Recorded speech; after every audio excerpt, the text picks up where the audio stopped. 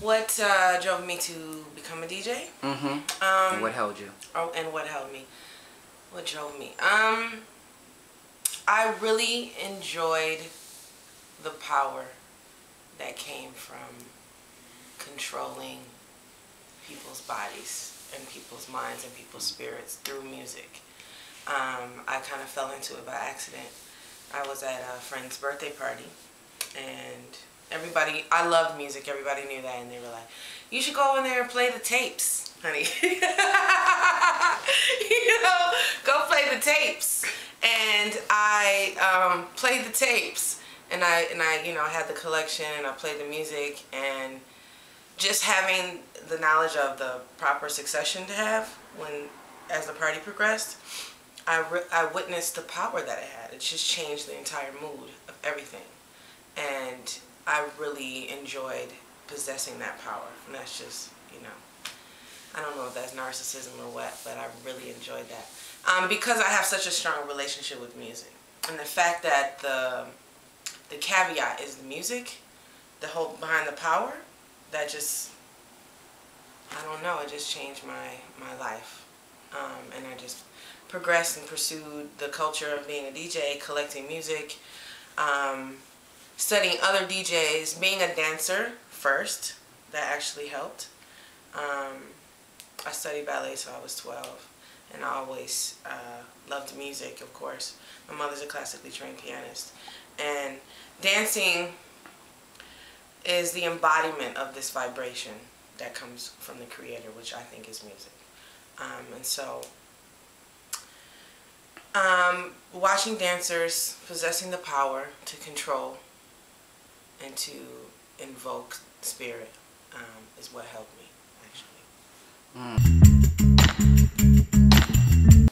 The stop of one nameless destination. Sometimes I forget that I'm a woman. I just feel that's not me beginning a conversation of like trans identity or anything like that. But I'm just a vessel. I'm a spirit in this body, and the way the world sees me reminds me that I'm a woman. And first, you know, before all my other feelings, and I love being a woman, that kind of thing. So being a DJ or holding any kind of power over anything is something that usually a man is supposed to hold.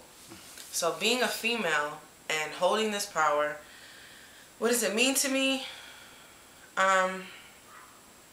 It's a large responsibility. It taps into my mother instincts, I would say. Because the spirit that comes out of music and the way it invokes people and their bodies to move, that can lead to a lot of things. That can lead to a lot of possession. That can lead to really pulling out emotions from people, and to have power over that, or to have control more so than power.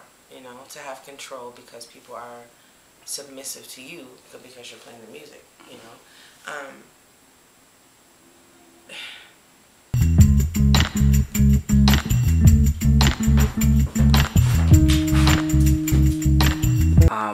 Can you talk about what, you know, your experiences behind the turntables where you engage with dance and also being a manipulator of the music? Oh, and what that is for you. What is that? Because that is distinctly a thing. Yeah. I have this thing where I have this saying, if the DJ ain't dancing, leave the party. Because, and a good friend of mine actually told me, because I never could articulate why I do that. She told me, you give us permission to be free when we're watching you get free. You give us permission. And I was like, wow, that's where I get this whole idea. This is a responsibility. Mm-hmm. This is a responsibility. And my relationship to music is what happens to me or for me when I'm behind the turntables. because I'm having my own party in my headphones, honey.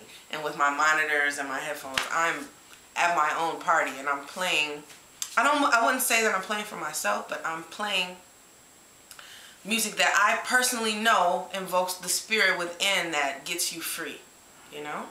And so my dancing is just my reaction, my response to that, you know? And yeah, I do dance when I DJ.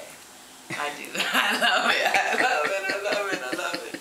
I love it. And I'm so glad that I give people permission, you know?